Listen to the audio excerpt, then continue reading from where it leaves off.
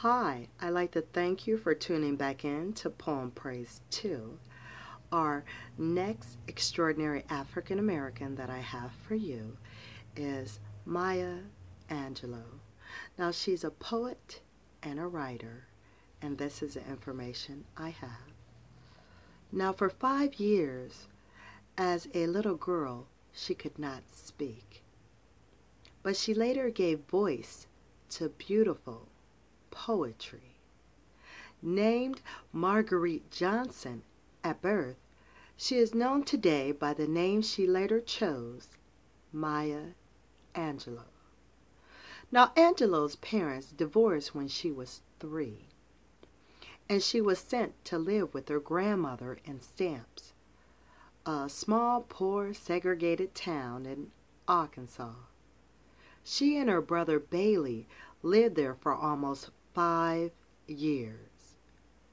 Then Angelou left for a visit with her mother, and her life was changed forever. Her mother's boyfriend raped her. She was sent back to live with her grandmother, but the terrible experience left her unable to speak. Now, during this time, she began to read extensively. After graduating from the 8th grade, Angelou and her brother were sent to San Francisco to live with their mother. Now, during a summer visit with her father, there was a quarrel, and Angelou ran away. For a month, she lived with other homeless teens in an old van. After returning to her mother's home, she got a job as the first African American streetcar conductor in San Francisco. At age 16, Angelou gave birth to a son. She worked at a series of jobs to support him. Life was difficult. At age 22, Angelou married, but was divorced 2 years later. Soon afterward, she moved to New York and became a professional dancer. In 1954, she won a part in the musical Porgy and Bess, and toured Africa and Europe. After returning to the United States, she and Godfrey Cambridge wrote a show called Cabaret for Freedom in an effort to raise money for the civil rights movement. Angelou continued writing stories and poetry, then moved to Africa, where she lived in Europe and Ghana.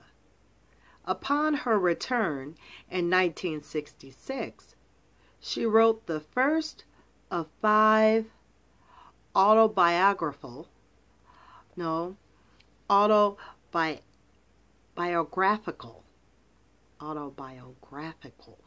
books titled I Know Why the Cage Bird Sings. It became a bestseller. Now, in 1971, Angelou published her first book of poetry, Just Give Me a Cool Drink of Water for a Dime. It was nominated for a Pulitzer Prize, and soon everybody was talking about Maya Angelou.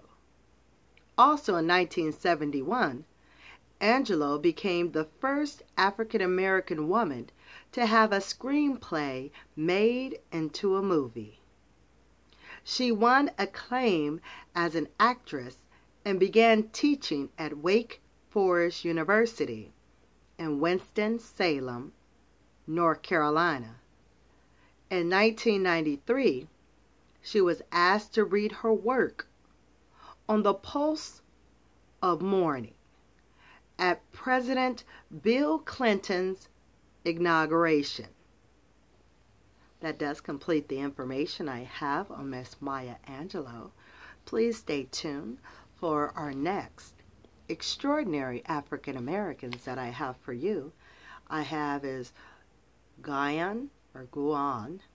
It's spelled Guion, Stuart Bluford Jr. and May C. Jemison. During the time period of 1942 and 1956. And these two are astronauts. So stay tuned. I certainly will have more for you.